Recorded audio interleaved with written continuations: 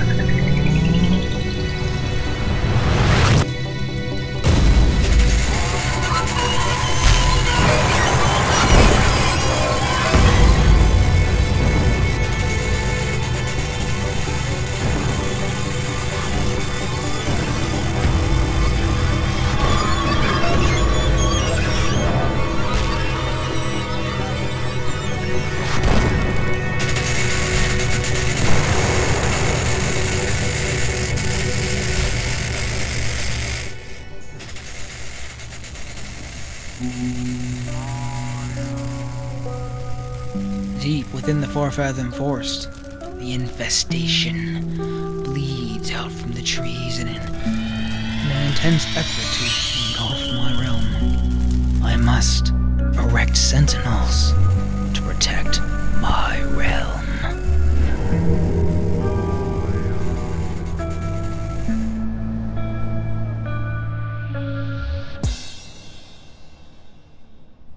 And that, people, brings us to today. It is time to start preparing for animation, and we must rig our characters and our monsters to perfection so they can move about in our games, in our worlds, and our animations, so we can have all the fun in the world. We must prepare them for life. Now, while this tutorial is mostly aimed for the PS1 and N64 crowd, the things that you will learn here today can be crossed over to just about anything from high poly, low poly, to games, or various forms of animation. It doesn't matter. It's rigging. It'll work for it all. Before we can start animating anything, of course, we need to set up our animation rig, and we will be using Blender, and we'll be using a Blender add-on called Rigidify. I think this will be perfect for anyone who is just starting out, trying to get some rigging done, and that way we don't have to learn about how to make the skeleton ourselves. We can just get something that is ready to go, up and running, and works real nice.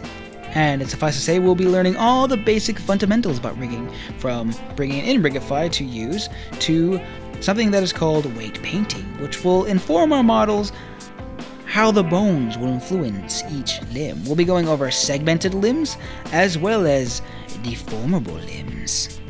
And of course, with that introduction out of the way, Arbuthus, your part in this, my friend Arbuthus, will be to fetch me a soul stone from a vendor in town. With it, we can bring this thing to semi-life. Here's some gold for the stone, and of course for the courier service. Thank you, but I'll be fine. I have this. It's not the best weapon, but it's mostly for making things, but it's still a dagger. If I'm not here by the time you get back, I'll more than likely be in my pocket dimension, which is just beyond the mirror in the house.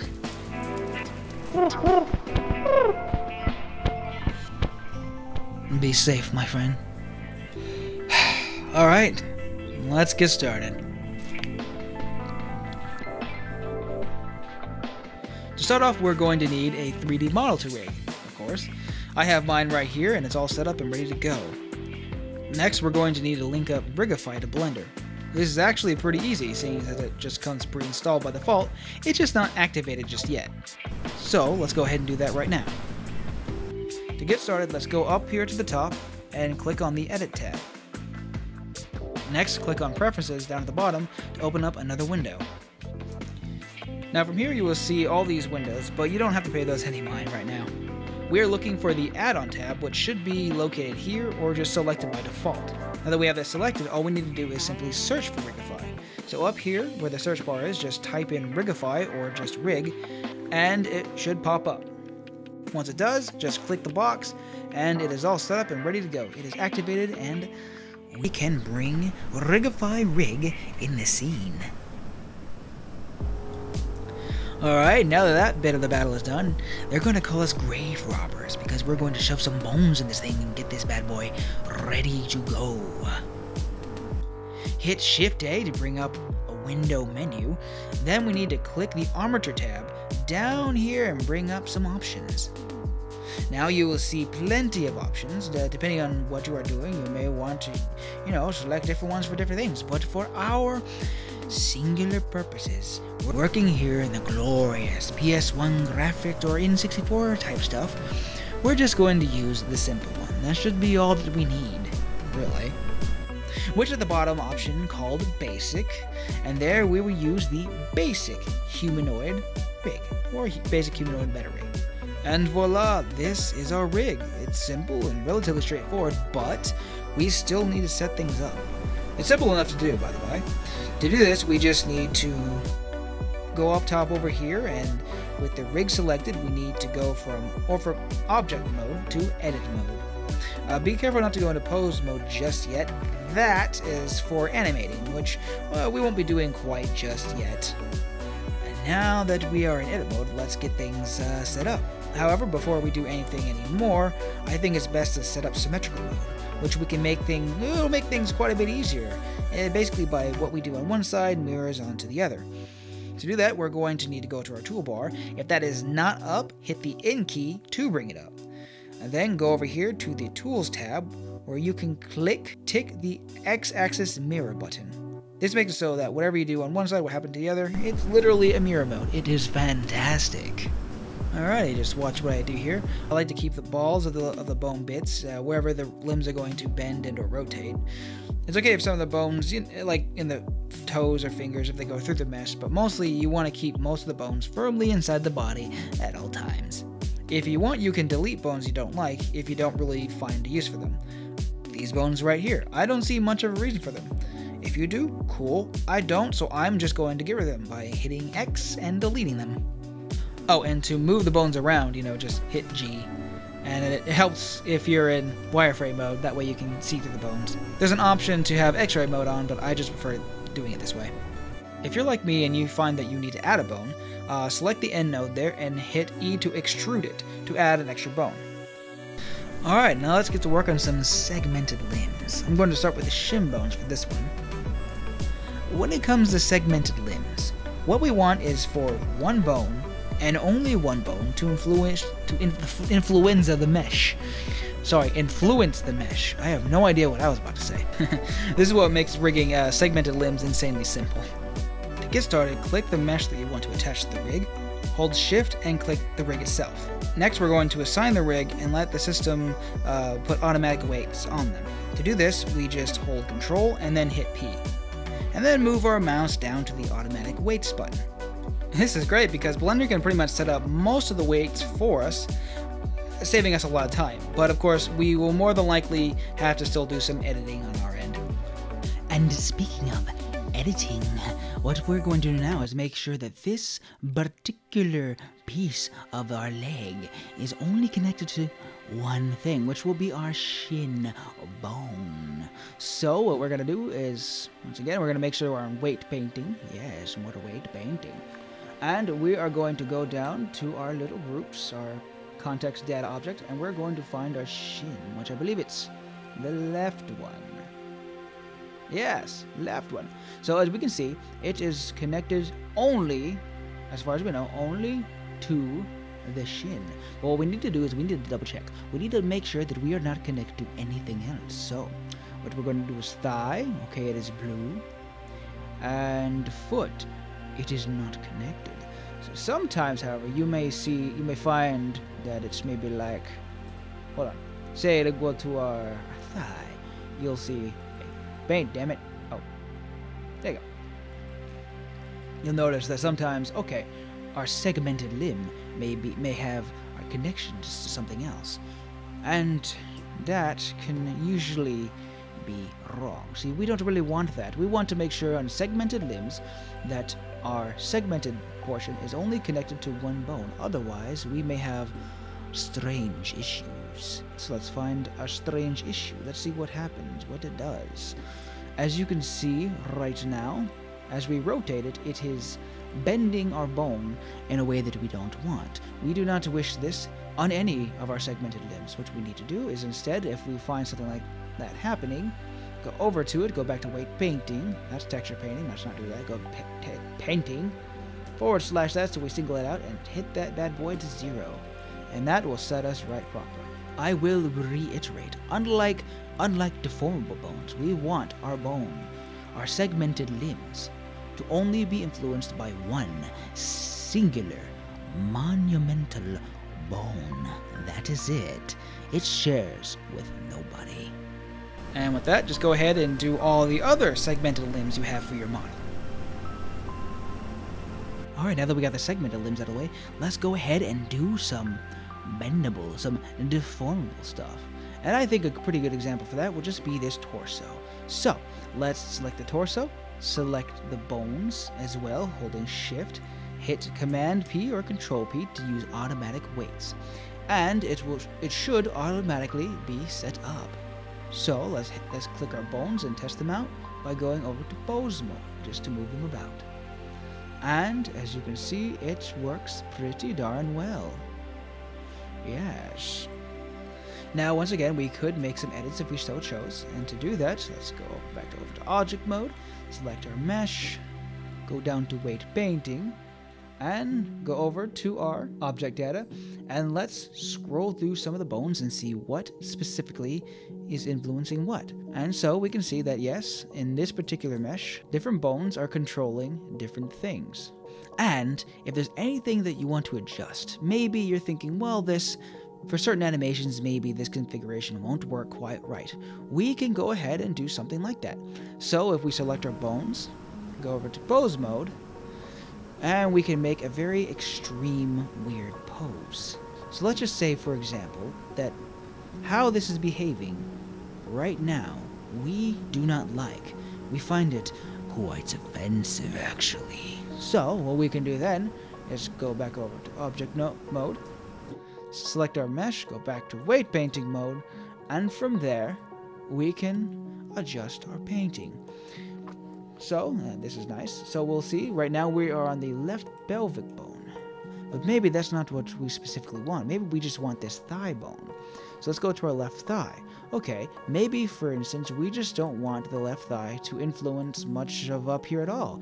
That is fine. We set our weight to 0, and then we paint on the mesh, and we just change it. And you can see that it updates it in real time. So if this is the configuration that you like, that's fine. Or perhaps you want something more gradual. You can change and edit as you see fit, because maybe you think, oh, you know what, muscles kind of pull and bend in certain ways, and you know, maybe this is fine. And you can adjust these however you see fit. And then once you find a configuration that you like, say like that, what we can do, since we don't want to keep this pose, we'll go back to edit mode, select our rig, go back to pose mode. Now to reset our bones, we'll hit A to select everything, and then hit Alt-R to reset everything. Or if you're automatic, Option R to reset all the bones. And that will take care of that. Okay, now that we have everything up and running, let's get ourselves a default animation going. Now don't worry, it's nothing too intense. We're basically just going to record a T-pose. Simple, easy, and that's what we'll be doing for the rest of this section. Now to do this, let's go up to the animation tab, which is up here at the top right. There we go. Click the back button here to make sure that we're always at the beginning. Alright, and now what we're going to do is we're going to name this new animation. And to do that, we're going to need to switch over to the Action Editor. Click over here on the drop-down menu and click on Action Editor. Do not worry, we're going to go over all this more in the next video.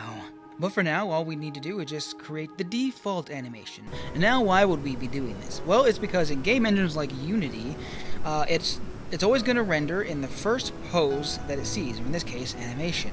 And if your animation is all crumpled up and wonky, and you want to do any edits to it in Engine, it can be a little weird and not very fun. So it's always a good idea to just make an animation named default. And yes, it's just gonna be a regular normal T-pose. Let's click the button to make a new animation. I recommend naming it as I am, so it's the first thing that ever appears in your Unity or game engine editor. Next, we're gonna hit the record button and hit A to select everything, every single bone that we need. And oh, make sure that we are in pose mode whenever we are doing this. That, my friends, is very important. From here, we can use the R key to rotate in an extreme arch. I thought we were just making a T-pose. Well, for any pose to be recorded, we need to move it. After we move it, the data is stored in the animation folder. And then what we will do is we're going to reset it. Not by hitting Ctrl-Z, but by hitting Alt-R to reset the rotations of your bones. And after that, voila, your animation is ready. Notice that we are only going to use just 1 second, because quite frankly, that is all we need, and we only need this so our game editor will know what pose to put it in Engine. And we named it in such a way that that is the first animation it sees, therefore it renders it in that pose in perpetuity. And after that, we're all set and ready to go for animations. Here on the Action Editor, we can indeed add more animations should we choose, but once again, we will handle that in the next video. And that, my friends, is how we rig anything. Whew. Alright, everything's all set. Now all I need is the stone. Oh!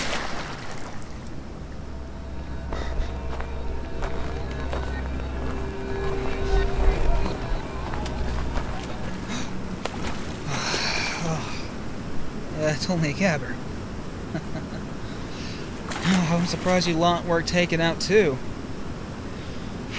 Well, I guess you guys had pretty good infrastructure. Well, what are you doing here, little guy? Look, it's not like I'm not happy to see you. It's just I don't think this is really a place you'd want to be today, my friend. Things have gotten a bit hairy around here. And not to mention, it's cold, and I mean, you are an amphibian. I guess it's a good thing that burning rock down there is still burning. Here, I think I have a scarf or something you can use as a towel. What?